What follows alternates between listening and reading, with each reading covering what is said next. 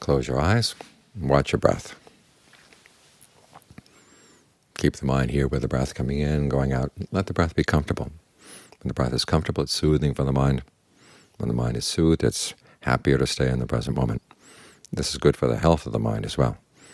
This is that time of year when we're all concerned about our health, all the diseases that are running around. But those are physical diseases. We have to make sure that we're concerned not only about the health of the body, but also the health of the mind, because the mind has its diseases too. We want to put an end to those. You do this through the meditation. What are the diseases? We're not talking about crazy diseases, severe psychosis, severe neurosis. We're talking about things like greed, aversion, and delusion, which all of us have. So we're all diseased to some extent or another, and we all have the germs inside ready to leap out and have greed about something, or anger about something, or be deluded about something. In the same way that you pick up physical diseases from other people, you can also get the influence from other people in terms of their mental diseases as well. Sometimes they come at you with greed, and either you respond with greed of your own or anger of your own. They come with delusion, you pick up their delusion. So you have to make sure that you build up your resistance inside. This is why we meditate.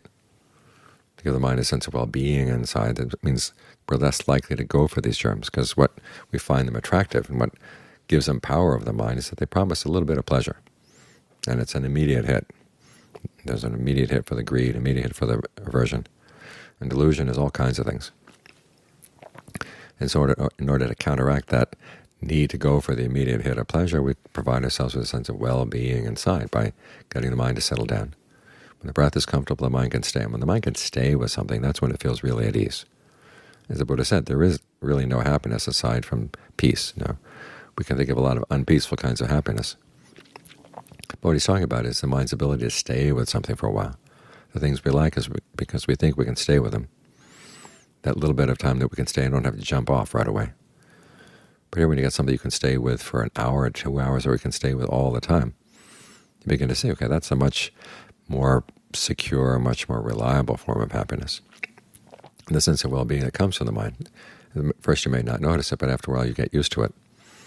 And then if you lose it, then you realize you've lost something of value. So we don't work on this ability to stay with something that's here all the time and at ease all the time, and that gives a real sense of well-being to the mind.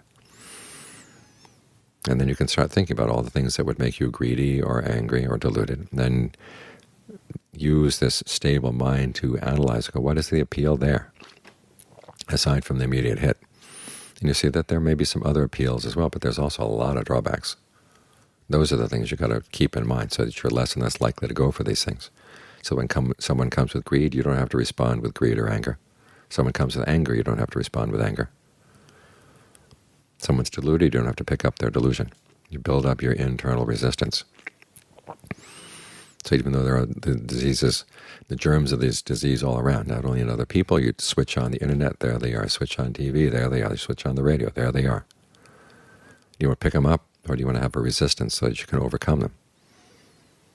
The meditation is what gives you this resistance, both the ease that comes when the mind is settled down and the insights that come when you start thinking about what really is important in life, and the extent to which you want these things to interfere with a happiness that's more reliable.